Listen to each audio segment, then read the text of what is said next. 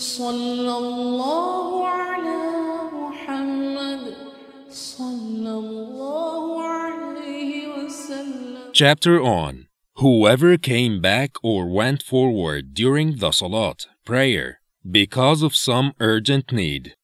This has been narrated by Sahl bin Sa'd on the authority of the Prophet, peace be upon him.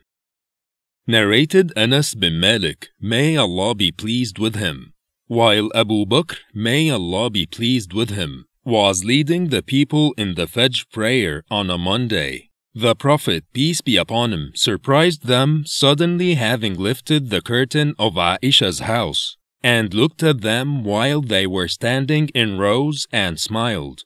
Abu Bakr tried to retreat back, thinking that Allah's Messenger, peace be upon him, wanted to come out for the Salat, prayer.